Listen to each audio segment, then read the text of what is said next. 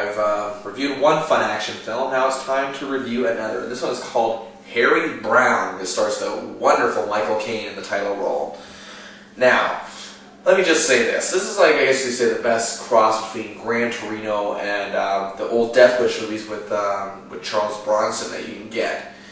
Michael Caine plays an old man with a dying wife. He lives in a London housing estate which is owned by drug lords, pretty much. Well, owned in the figurative sense.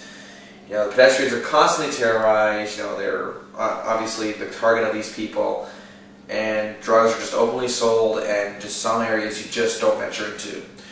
Now, Harry hears a car alarm and looks down to see the car's owner come out and be beaten by thugs. Now, this happens every day. This is almost something that Harry should be used to. But now he's almost hitting his breaking point. But you can see it in his head, but he's not really, pursuing it.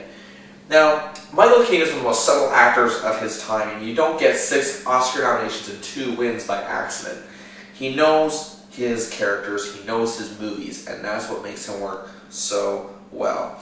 Now, he has one of the most distinctive voices in the business, and you feel like you know him. You know what I mean? You feel like the character of Michael Caine, you just know him. Any character he plays in a movie, you know him because his voice is a familiarity, and it's weird to describe it that way, but that's how it is now. He begins, obviously, as just a sad, lonely, old man, and Michael Caine in real life is pushing 80 years old, and he's like this persona emerges, and he was once a Marine who served in Northern Ireland when things got ugly there, and all of that has been put in a box, locked away, and he's just now a regular old man, and he thinks he's just worth nothing in this world. He only has one friend, and his name is Leonard. And that's one of his longtime friends, and they play chess together. They're just typical old man friends, but they're best friends. They have each other. And now the thugs have actually been bugging Leonard, who lives near him, and he shows how his life is miserable too. You really see this film, and you really love the connection between these 2 old men really early in the movie. Now, one day Leonard gets fed up, and he goes to confront them, but it doesn't work out very well. A young police inspector played by the wonderful Emily Mortimer, she's really good here. She tells him, Harry, that Leonard has been killed.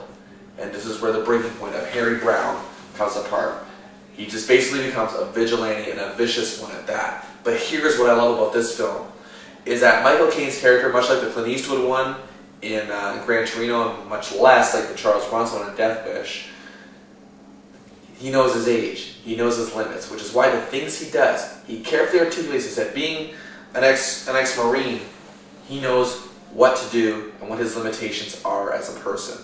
He knows he's old. He knows there's certain things he just can't do, but he's going to make these guys pay, and he knows how to do it.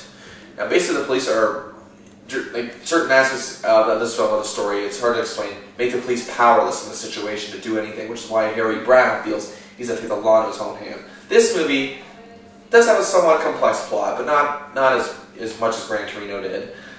But it's just a lot of fun watching old Michael Caine just be a complete badass. I mean, there's just nothing like it. Just when you think this guy can't do anything more, he does more. He finds new ways to make himself more memorable in his career. This is the type of movie Michael Caine can look back on and say, wow, that was an experience. That was an experience like I never had in my career. Usually there's an actor who's already accomplished so much in his career, he really doesn't need to do much more. Like, you can even look at Tom Hanks, who even before 50 years old accomplished so much. And he did a film like The Terminal, which is almost completely far from most of the characters he's played.